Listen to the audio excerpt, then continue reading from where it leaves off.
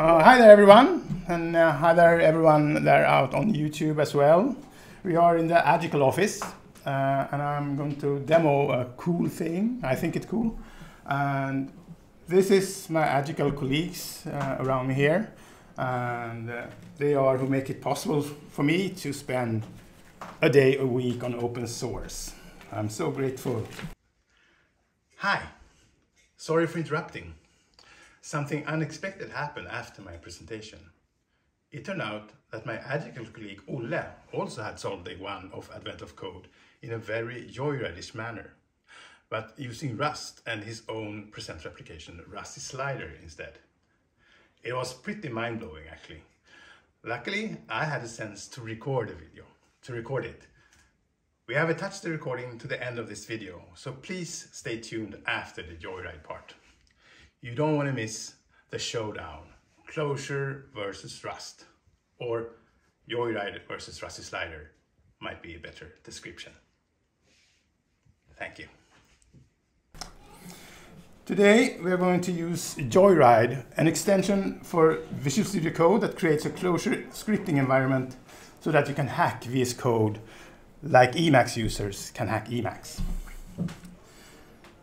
We are going to use it for solving the day one problem of this year's Advent of Code. We are also going to use a template, this template here, and have it cloned on my computer. That includes some utilities so that we can concentrate on the solutions rather on the infrastructures. To learn more about Joyride, you can check this little presentation out. And you can also check this presentation by me and Mikil Borkent, who created Joyride together with me. The README of the template contains instructions for how to start this, for what you need to bring with you, and that's really VS Code, and what you need to install, and that is two extensions, Joyride and Calva. And you also need to make your browser session cookie from the AOC site available to the scripts. This is one way to do it. Yes, but I've done all that here. So we have Calva and we have Joyride installed. It's an update on it. You don't remember that one? Okay. And I also have my session cookie in this file, which I will not click and show you. Okay, so I will not try to teach you any Clojure here, nor Joyride really, and certainly not how to solve AOC problems. I got stuck on problem 14 last year, so you shouldn't come to me for that. This will be purely a demo, but I'll try to make it possible to follow along and hopefully make it enjoyable for you. What you hopefully will walk away with is to know where you can start, have a vague idea what it will be like solving Advent of Code problems this way, and curiosity and hunger to start hacking VS Code and learning Clojure.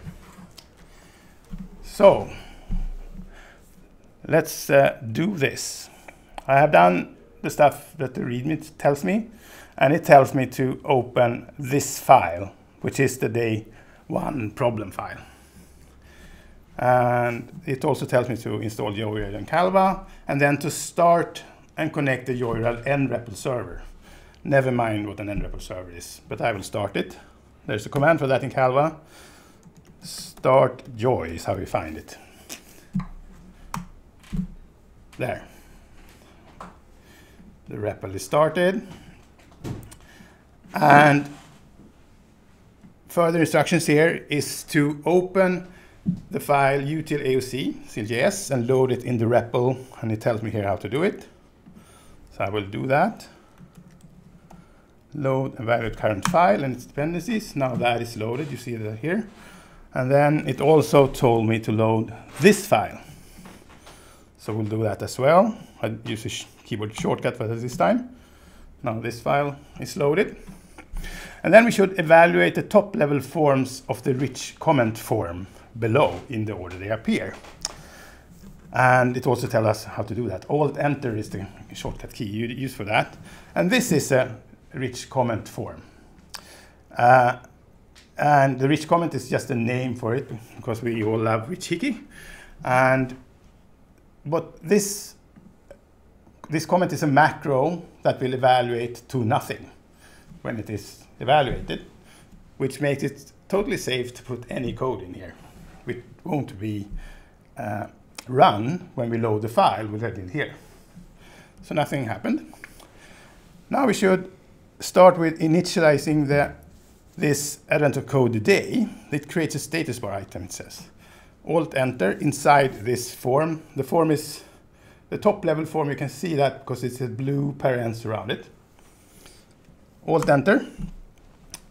And now you can click the item to open the AOC site on day one. This item was created now. So I will click it. And it will take us to day one of Advent of Code.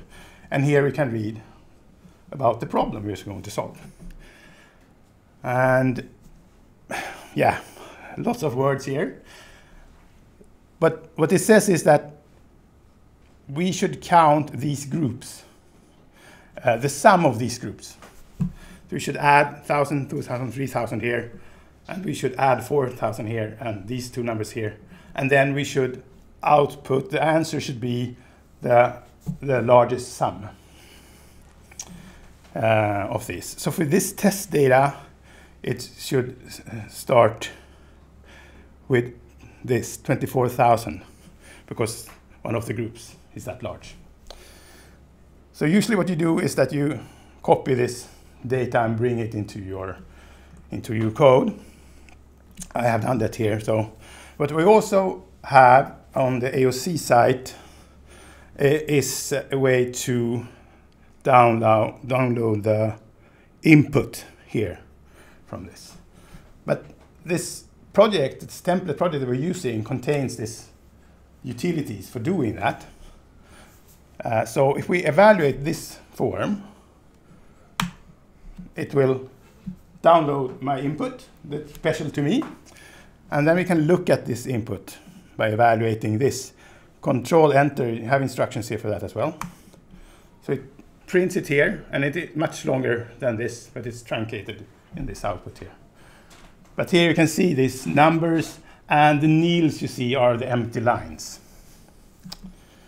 So I did the same with the test input here, which you also should evaluate.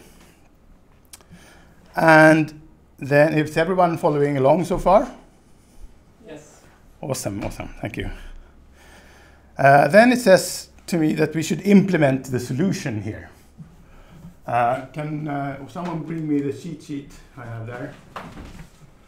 I'm a bit too nervous to do real live coding. Okay. And so this is a function called part1. And here we have some code for testing that function. But it explicitly says that this is for A and this is for B. So we should not start implementing yet with testing the current implementation, which only takes the first number from the input. And that's probably wrong. And we can do it like this, 1,000. That was the first number from the test data. But we can also do it in a more fun way by evaluating this. Now this item here was updated with the answer, and it also offers me to copy this answer and open the day one again so I can paste it. Ho, ho, ho. Yeah. Yes, I want to do that. So now it copied 1,000. Open this page again, and we could paste it here and submit. Well, that was not the right answer, of course, like actually our template told us it probably was not. So now we should try to implement this. First input is wrong, and now it's important that we're not going to learn Clojure here. Just follow along. I just want to demo the feel and the mode here. So I will use a threading macro, thread last. And it will start with input, and then that will be threaded. It's like a pipe on the command line through to the rest of the commands in this thread. And you might have seen over here, I was looking at the documentation for partition by, which applies a function to each value in the collection and then splits the collection when this function returns true. And a function that returns true on nil, because we want to split this on these empty lines that are represented with nil here. So a function that returns nil in Clojure, that is a function partition by, and you have the documentation here as well. Partition by, and we can say nil, this nil function here. Okay, believe me, there it is. You see, returns true if x is nil.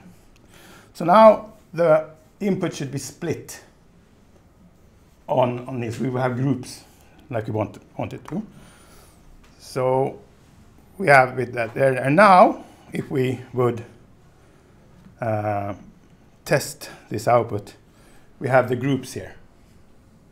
But we also get the group for nil with everyone. So it could be problematic or maybe not.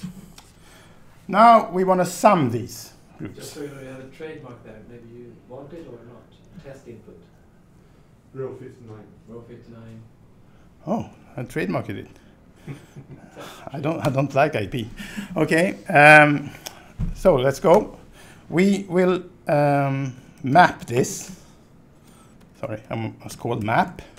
We will map this grouped sequence over a function, and I create the function here as partial apply plus.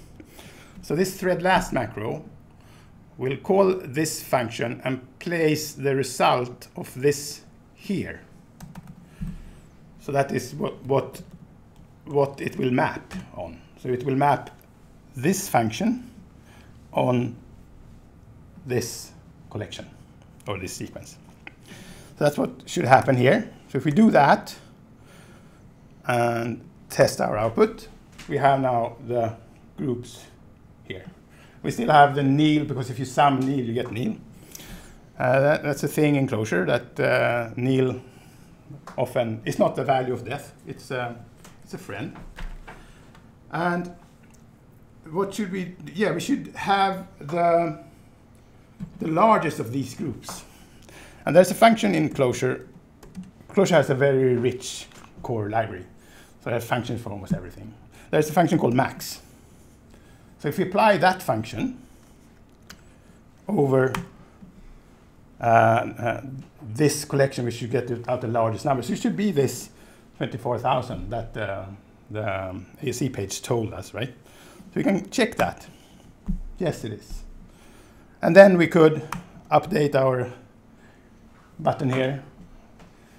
This is this script that is doing this. This is what's cool with Joyride. They can control VS Code and do anything in VS Code. Cool. Should we try this on the real input? I didn't hear. Yes. Yes. Thank you. So we do it on the real input, and it gives us this output here, and updates this. Should I copy it to the clipboard and go to yes, please. Let's do that. And now we go here and attempt this solution again. That's not the right answer. Why not? I think I know why. Okay, we will need to edit this away from the video later. I think I have the wrong cookie. Yeah, I was going to say that you have the wrong input maybe. Yeah, so I will, now we get the sort of a demo of what you need to do to get the right cookie. So now I was using the right answer for some other dude. Also me, but anyway. So we need to, I hope we can blur in some, like that. And it's not this, right? But that's the same, isn't it? No, maybe it's not. I only saw the start, I didn't see the end. Thank you. All right. Now we have another problem. It is that we are memoizing the input here. So we will still get the old numbers if we would do it like this. So I think we will need to call this implementation that is not memoized to get the new, to like memoize new values. Okay, let's hope that worked. Close that. And then we need to do this again and fetch the output again. And we can look at the output. Look at this. This ends here. And last time, it's the same. We're starting with a fresh REPL. I need to start it again, start Joy. And load this file. And then load this file per these instructions. And then set day 1. Okay, set day 1. Yeah, I'm going a bit quick here. Let's slow it down. Set day 1. We get the button back here. We read the input. And now it's different, right? Now it's right. Thank you, Christian. You saved me. Let's see if this was the problem. Then we try this and implement this solution we had here, and we check. It should say 24,000. That's still. And now we do that on the real input, and we have a new answer, which we bring. Place your bets. And say correct. Submit. Woo! Thank you. Thank you. So we have 1 gold star, but we can actually collect 2 per day, right? So we continue to part 2, and yada yada elves. What the top 3 elves?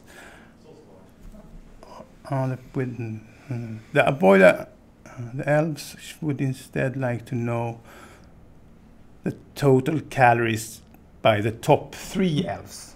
So we need to do the same that we did, sum it all up. It's very common in AUC, but then we should, the top 3 elves, we should sum it up. So that's redundancy, I guess, for the elves. So let's. And note that it was how much are the top 3 carrying in total?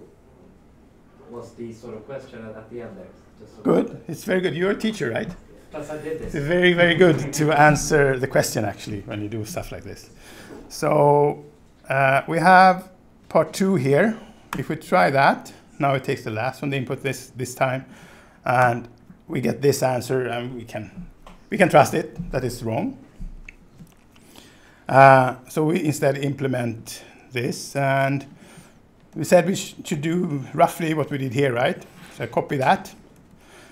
And now if we would run test 2 here instead, we should get that. And if we do it on the real input, we get the same answer still. But now we shouldn't calculate the max group in this step. But instead, what makes sense now is to sort it with the highest number. So if we would sort here, and it will start with the lowest numbers. Or rather the lowest sums here, right? So we need to sort it the other way, greater than. Sort takes a comparator, so we give it that, and now if we test test our input here, it goes from largest. So that's good, and we should sum these three up. The top three. The top three. So why did you change the sort order? Was it just to make it a little bit easier in the next step, or? Yes, because I know something about Clojure. It has a function called take, and you can give it a number, and it will take that many numbers from the sequence. From the top. From the start. Yeah, from the start. I think about that as a start and end of this sequence. And if we have the other sort order, there is a function for getting the last item, but then it gets complicated to get the last three. So yeah, this is very easy to read. I sort it the other way around and take three of them. And now we do the same as we did here. We apply the plus function here and do it like that. And we do it on our test input and we get 45,000, which is what we should get according to this. And we could, I think, reduce instead over the plus function and still get the same. But I think to me it makes more sense that we are applying the plus function. So let's stick with apply. And then if we do that on the real input, doesn't that look the same answer that we did before? But I think in theory it could be the same. But actually we have part one here, that's why we get the same. Okay, I need to fix that in the template. Okay, thank you. So this is maybe the right answer. And now I copied it and did stuff like that. I don't need to. Joyride can help us with that. I just click here and it copies it and goes here. And we paste. Place your bets. Yeah. It's gonna work. Yeah, we got 2 gold stars. Yes, so that's what I wanted to show you. Let's do day 2. No, I'm kidding. Yeah, that would be really, you will see me struggle. Okay, so any questions? So is there a way to get that about the thing where it clicks you and sends you Advent of Code to automatically paste to clipboard and send you, so you don't have to click leave or the green button? Just as soon as I click the status bar, it'll open. Is it like that? Don't show again in VS Code? Exactly. So we have this function here that I made. Let's say open AOC day. So it first does this, right? And so this shows the message. I think we don't have these values here, but if we create those values for ourselves.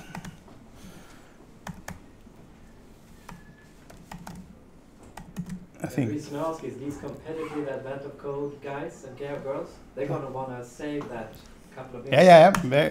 I see. Now I will we'll evaluate that and we can. But just check here if we. That's why this is. If we evaluate this, that's why we get this thing here, and here is why it opens this day. So we can, if we want. We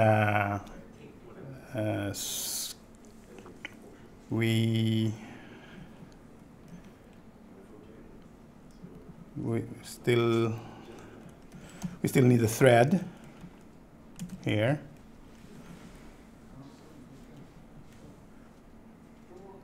Okay, and that can go. So now it should copy to the clipboard and then open day 1. So now if I evaluate this function and I press this button, it goes directly here. Nice. And that middle step we have there is an extension I have in Mac, so they can skip that one as well. Yes. And there you saw an example of interactive coding. because this button already had this command, right? We changed the implementation. And without reloading anything, the button started to behave differently.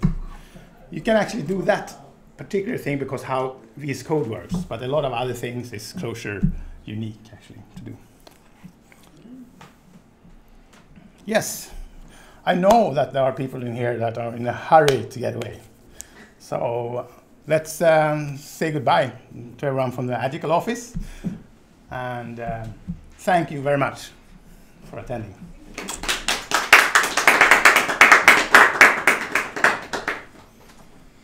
What are you going to do all that? You're going to... Yeah, I'm going to show a presentation done with the Rusty slider that shows the first day of Advent of Code 2022.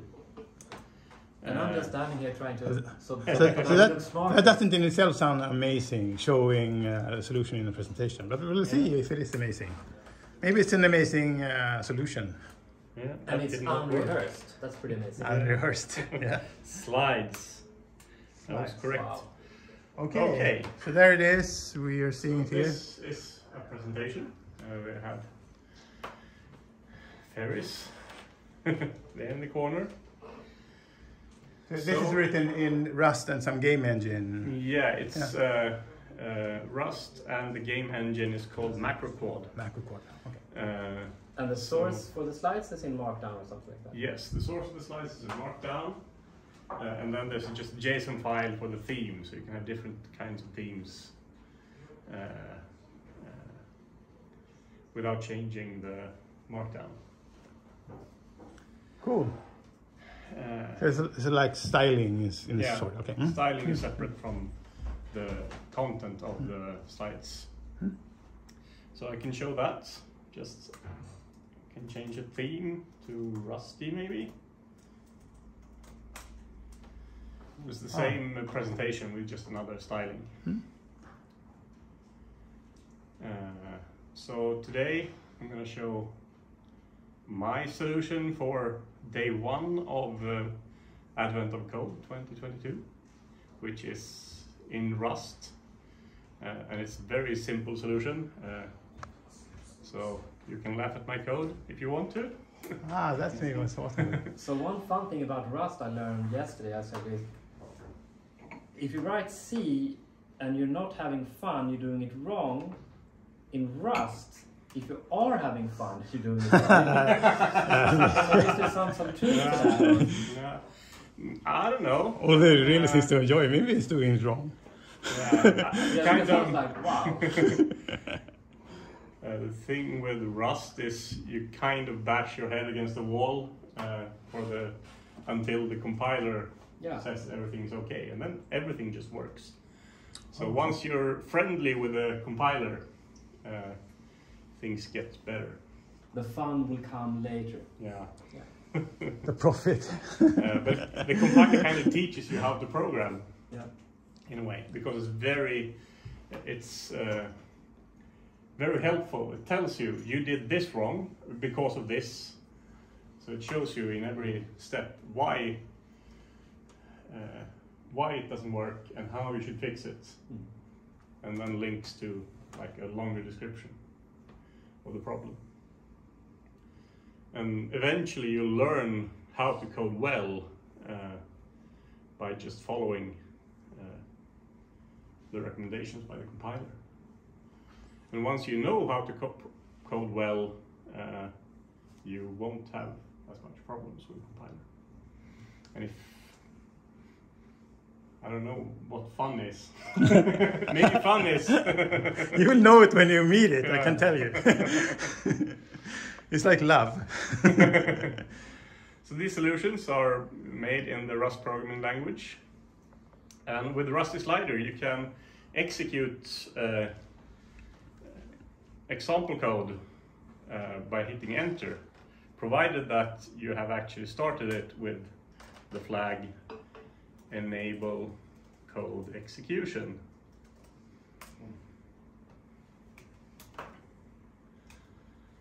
So there's the code. Yeah. So here's the code. It's Do you even have simplest solution I transition? could Was do. that a transition we saw? Yeah, it's a transition. Yeah. Nice. So it's a spiral transition Ah. between. It didn't look very good in this. Looked like a little bit Big 20 game. Yeah, Like the early 90s TV channels. You know, I should Yeah, with maybe. Amigas. it looks I- better on this one. Yeah. Yeah. Look. Oh, yeah. That's correct. Mm. Okay, so there we have the code again. Yeah, so it's very simple. It's actually, I've downloaded the code, stored it in a file, and then just loop through them and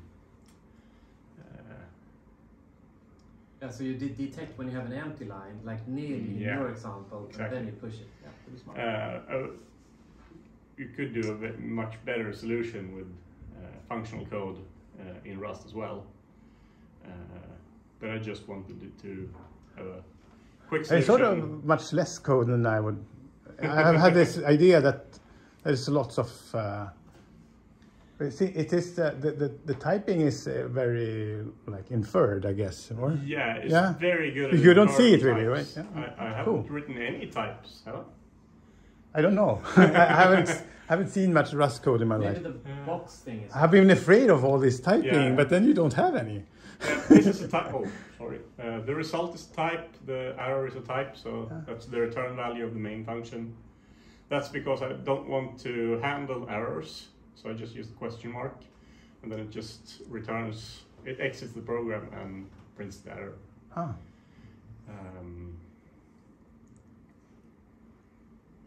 All right. So, but, I mean, Here's the type. there is a type. When I parse the lines in a string, so I parse it as an int. So that coerces it automatically for you. Yeah. Yeah. And if I can't parse it, it's going to exit with a nice error message because of this question mark. So you have nice error messages. We don't have that in Clojure. Cool. But in Clojure we have a REPL though, so we could actually run this code in almost any environment. I guess Clojure has that. Rust, because it's a compiled language. Yeah. But Rust Slider has support for executing some languages like Python, Ruby, Perl, I think. Okay. Also Rust. And also Rust. Okay, I thought you said. If I hit enter, Oh, it actually oh, that's a executes the REPL. program. Kinda. almost. Yeah. Is that the right answer? I think so, yeah. Oh my god. So it actually read that. We should make him input try file. it, just like you had to. Oh yeah. That was painful. Yeah. And then I can go to the part 2 of day 1, so it's a bit different, not very different. No. So this is kind of at the end here. Take three some. Yes. Take the 3 last ones and sum them. I could actually do the whole parsing more functional as well, but Yeah. that takes too So, much time. I just have this reflection a bit that it is much less code than I sort of was used to seeing. Like every other language produces so much more code than I do when I do it in Clojure.